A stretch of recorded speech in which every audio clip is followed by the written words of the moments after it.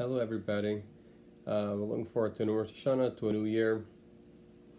Many times when it comes to a new year, people try to make a New Year's resolution, people try to make a new Kabbalah for the coming year, and common experience is that they don't work. Either people try to bite off more than they can chew, or they take on something that's really small, and then it gets boring because they don't find it's doing anything for them.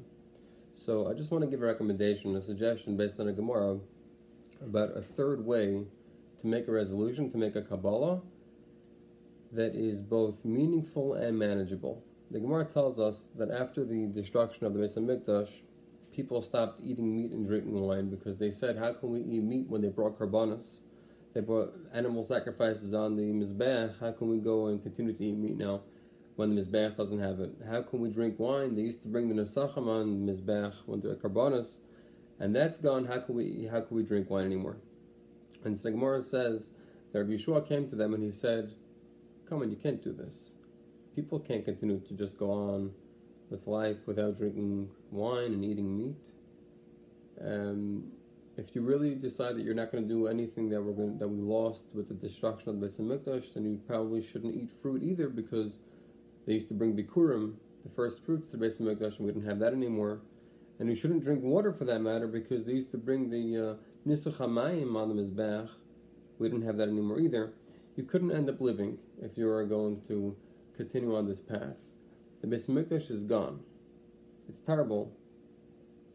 It's the greatest loss that we have as a nation, let's say, but it's gone. And we can't continue to live life and continue to go into the future trying to live in the world that was. We have to continue in the world that is.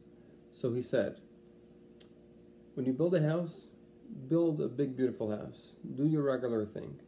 But in the front of the house, leave an amal, leave a small square, 2 feet by 2 feet, that will just be empty. When you come into the house, you'll see, what's this empty spot here? Why isn't it painted? Why isn't it finished? You know why? Because the Beis HaMikdash is gone. When you're preparing a beautiful meal, make a beautiful meal. Have lots of courses. Leave out one dish. And then you'll say, well, we're missing this dish because the Beis HaMikdash is gone. How can we fully appreciate whatever happiness we're going through now when the Beis HaMikdash is gone? Don't ruin the whole affair. Have a whole affair. Just take out one dish.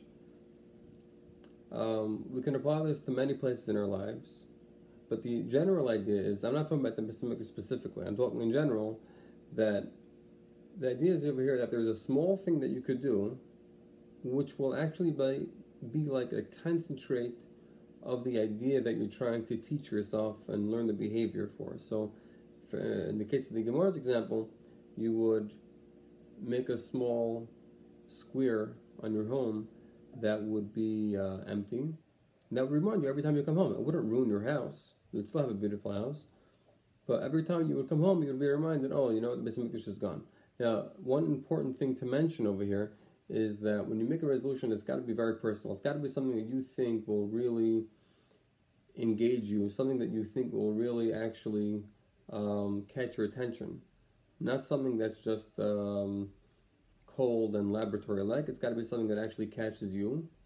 And I'm happy to talk to anybody about specific ideas, things that I did personally, or ideas that you might want to try. And the basic idea, again, is to take a very great idea and put it into a small action. I wish you all the best of luck and Hatzlacha Rabba coming to this wonderful year. We should have a Ksiva V'Chasima Teva.